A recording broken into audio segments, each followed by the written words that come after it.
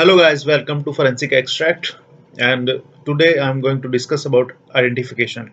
So identification is very important for deciding or determining individuality of any person. So first of all, the definition of identification is that identification is the determination of individuality of a person based on certain physical characteristics.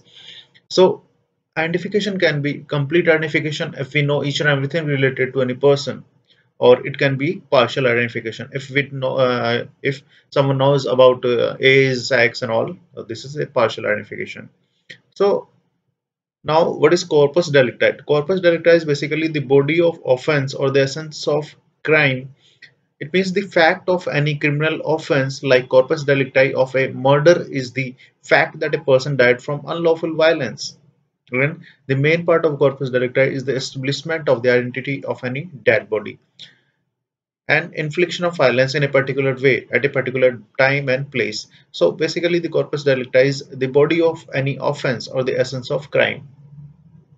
Now various identification data are maybe race and religion, sex, age, stature, fingerprinting and footprints, teeth, tooth and scar marks, tattoo and scar marks may be there. Then various anthropometric measurements, speech and voice may be there. So these are various identification data. So now we are having first is race. So race can be determined by complexion, color of eyes, hair, and clothes and skeleton. So different races can be determined. Right? We are having three races, like European are called as Caucasoid, and the Africans are called as Negroid, and other Eastern subcontinent. The people belong to Eastern subcontinent are called as Mongoloid, and basically Indian are having mixed species. So Indian are called as mixed. They are having intermingling of various features of different races. So based on cephalic index, we can decide different races, or we can differentiate different races. So first of all, what is cephalic index? It is the maximum breadth of the skull divided by maximum length of the skull multiplied by 100. So based on these measurements, we can divide the skull is in different parts, like long-headed or dolichocephalic is the cephalic index between 70 to 75. These are pure Aryans and Negroes. The second one is mesocephalic, that is medium-headed, in which the cephalic index is between 75 to 80. These are Europeans and Indians and Chinese. Now brachycephalic are short-headed, in which the cephalic index is 80 to 85. These are Mongolians. So based on the measurements of the skull or cephalic index, we can differentiate different races. Now we are having here Negroid. In Negroid, the medulla of hair, the hair contains medulla and cortex and cuticle. So medulla is non-fragmented in Negroid, but it is fragmented in case of Caucasoid and Mongoloid. Now the hair cross section is kidney shaped in Negroid. The hair are oval in case of Caucasoid and round in case of Mongoloid. So more or less these findings are going to differentiate between different races. Now one important point is the shovel shape incisors seen among Mongoloids. Now third criteria is sex. The sex has to be determined in case of marriage, in case of divorce, in case of legitimacy, impotence or rape, etc. Now we are having sex chromatins or bar bodies. These are small plano-convex mass lying near nuclear membrane. So these are first demonstrated by Dixon and Tarr. So number of bar bodies in a particular person is a number of total number of chromosome minus one, because it is a inactivated X chromosome. So we can estimate, we can determine the bar bodies in the various samples like buccal smear, saliva, hair follicle is used in determination of sex. In buccal smear, it is present in about 20 to 80% cells in the females and 0.0 to 4% cell in males. So bar bodies are maybe seen, maybe helpful to differentiate between male and female. Now, a small nuclear appendages of drumstick form present in the neutrophil in the female, that is called as Davidson-Smith body, or Davidson-Smith body is seen in female, that is in neutrophil. Neutrophil is small, drumstick body is seen in neutrophil. Now we are having various reagents to stain various chromosomes, like acriflavin Schiff reagent is used to stain X chromosome, which is bright yellow spot, which appears as bright yellow spot. Now quinacrine dihydrochloride is used to stain Y chromosome, which is demonstrates fluorescence. Now the sex chromosome cannot be made out in decomposed bodies. So we can we can determine the sex chromosome X or Y chromosome by various staining methods only in live or living person. We cannot decide or the dead bodies, but not in decomposed bodies. Now what is intersex? Intersex is having different characters of both sexes in one particular person, or intermingling of the characters of both the sex in one person. So we are having four types of the intersex. First is gonadal agenesis. It means that testes or ovaries have never developed. It means the nuclear sex is negative. Second one is gonadal dysgenesis. It means that at puberty the testes and ovaries fails to develop. Various types of gonadal dysgenesis are like Klinefelter syndrome, nuclear in which the nuclear sex is female and pattern is XXY. The chromatin, it is chromatin positive and diagnosed when delay in onset of puberty, and testicular atrophy with hyalinization of seminiferous tubule is seen histologically. The second one is Turner syndrome, in which the nuclear sex is male and ovaries do not contain primordial follicles, so-called ovarian dysgenesis. And the pattern is XO. Most common heart diseases are like bicuspid aortic valve disease, coarctation of aorta, and septal defect, and aortic dissection are seen in Turner syndrome. So we are having sexual agenesis, sexual dysgenesis. There are various types of sexual dysgenesis like Klinefelter syndrome and Turner syndrome. Now hermaphrodites, one is true hermaphrodites. These are the bisexuality with an ovaries and testicle, or two ovotestis are present with exogenitalia of both sexes. So this is called as true hermaphrodite. Now the second one is pseudo-hermaphrodite, in which the gonadal tissue of only one sex is seen internally, but externally appearance is of opposite sex. So we are having two different types of pseudo-hermaphrodite. First is male, in which the nuclear sex is XY, but sex organ or sexual characteristic deviate to female form because of testicular feminization. In female pseudohermaphrodite, nuclear sex is XX, but sex organ and sexual characteristic deviate to male form because of adrenal hyperplasia. So these are different types of intersex. Now, what is concealed sex? It means the criminals may conceal their sex to avoid detection by changing dress or by other method. So there is a motivation to hide himself. So sex determination from skeleton by skull. By looking over the gross feature of skull, we can differentiate between male and female.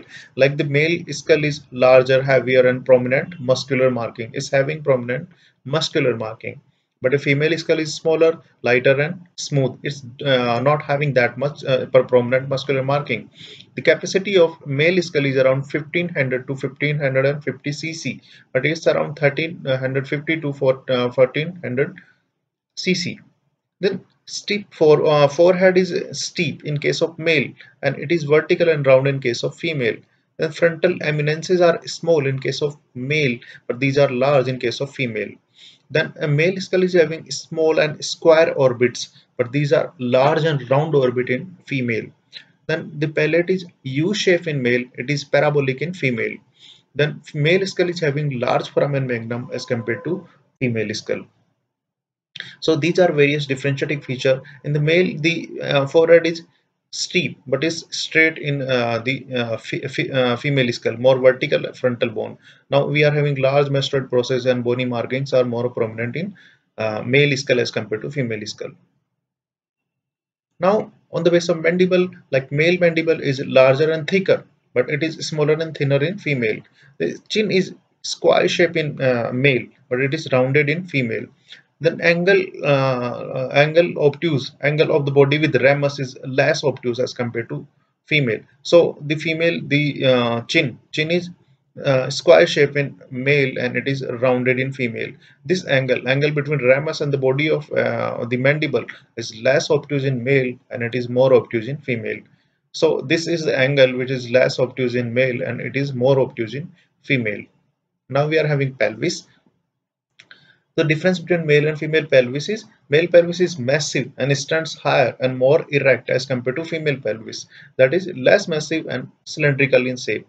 Now the male pelvis is deep funnel shape, but the female pelvis is flat bowl shape. Then male pelvis is having shallow and less frequent preauricular sulcus, but it is broad, deep, and more frequent in case of female because preauricular sulcus gives attachment of anterior joint, a tertiary sexual characteristic. Is the attachment of anterior sacroiliac joint is the over preauricular sulcus. It is considered as tertiary sexual characteristic. Now the acetabulum directed lateral in case of female, it is directed anterolateral in case of female. Now the foramen obturator foramina is oval shape in male, it is triangular with apex for upward and forward in case of female. Now the small and narrow greater sciatic notch is small and narrow in case of male. It is large, wide and shallower in case of female. But ischial tuberosities are inverted. These are everted in case of female, but these are inverted in case of male. Now the very important finding is subpubic angle, that is V shape or between 70 to 75 in male, and that is U shape in female. Then pelvic brim or pelvic inlet is heart shape in male, that is circular in female. Now the conical and funnel shape pelvic cavity is conical and funnel shape. It is broad and round. Now evenly distributed curvature of sacrum and lower half. The upper part and lower half of sacrum is evenly distributed. The upper half is almost straight. Now the sacral index is between 112 and it is 116. So these are the various features, like this is heart shaped pelvic inlet and this is flat bowel shape. Pelvis is more erect. This is flat bowel shape. The subpubic angle is less. It is more in case of female. Then this is the notch, that is small and narrow in male, and that is large, wider and broader in case of female. Now the sacral index is the breadth of base of sacrum divided by anterior length of sacrum multiplied by 100. So and the corporobasal index of sacrum is breadth of first sacral vertebra and divided by breadth of base of sacral multiplied by 100. So in male it is 45, in the female it is 40.5. So these are various indices which are very important in differentiating between male and female. Now sacral index is sternal index is length of medullum divided by length of body multiplied by 100. The value of sternal index is in male it is 46.2 and in female it is 54.3. Now what is Ashley rule? In male the length of sternum is more than 149 mm and in female length is lesser than 149 mm.